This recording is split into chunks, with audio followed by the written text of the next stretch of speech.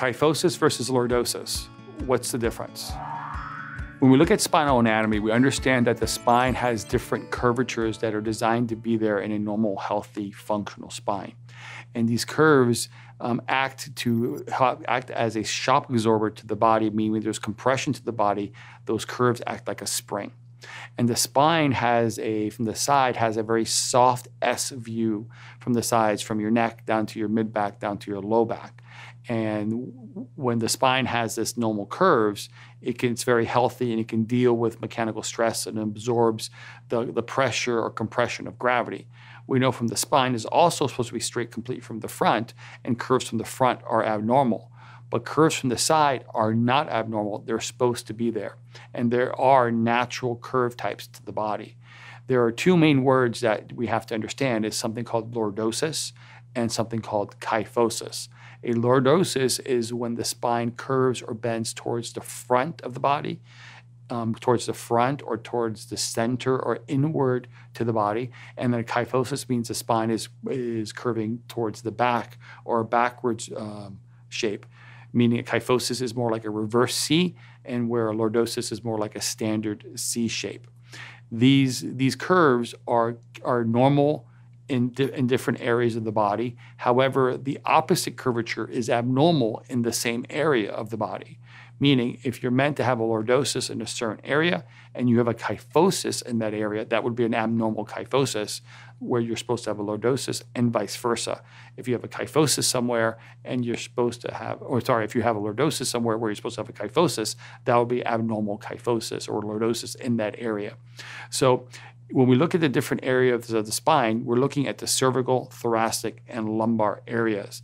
The cervical spine and lumbar areas are designed to have a lordosis or a forward bending curvature, where the thoracic spine is supposed to have a kyphosis bending backwards. Each of these curvatures have a normal range that's considered the range for an average person to have. The cervical lordosis should be 20 to 40 degrees. A normal lumbar lordosis should be around 40-ish degrees. A thoracic kyphosis should be 20 to 40 degrees. So we know there should be normal ranges within the person's spine. If a person falls out of these normal ranges, they can either have something called hyperkyphosis or hyperlordosis if the numbers are bigger than each of those numbers I just described.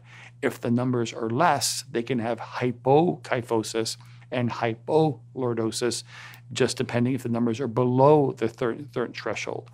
Both those things are considered abnormal. It's kind of like blood pressure. 120 over 80 is normal. There's a little bit of range. If somebody has a little bit higher, a little bit lower, it's kind of within the range. But if somebody has 140 over 100, they're considered to have high blood pressure. If somebody has too low, like 90 over 50, they're considered to have too low. It's too low of blood pressure. The same thing is true when it comes to these ranges of the normal spinal lordoses and kyphosis. When we look at excessive kyphosis or excessive rounding of the mid-back, that is something called hyperkyphosis. If we look at excessive lordosis of the lumbar spine, that's considered sway back, where the abdomen protrudes forward and the buttocks protrude backwards. And that's considered a hyperlordosis or sway back. The opposite can occur too. A patient can have a flattening of the mid-back, and that's called a hypokyphosis.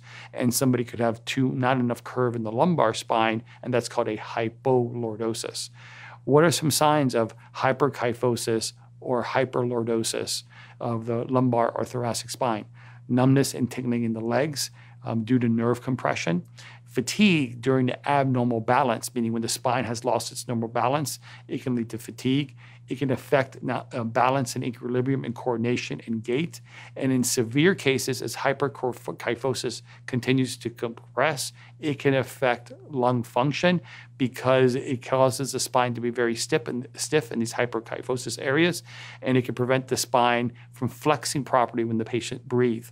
It can also affect bladder and bowel function because as hyperkyphosis increases, the length of the torso decreases, and it can affect bladder and bowel function due to compression and lack of elongation. Hyperlordosis can have very similar things, except it normally doesn't affect lung tissue.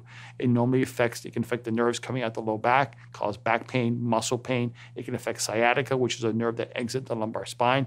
It can affect the way the person has the ability to lay on their back, meaning when they lay on their back, they have an arch in their lumbar spine. They can't get their lumbar spine to actually touch.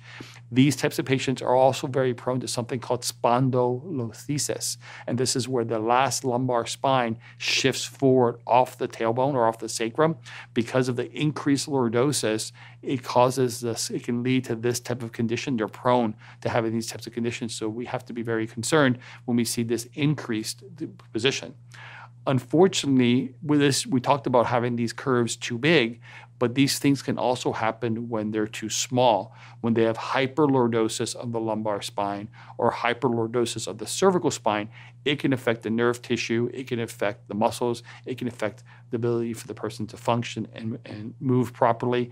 So when we look at abnormal alignment of the sagittal, we know it can affect many, many things.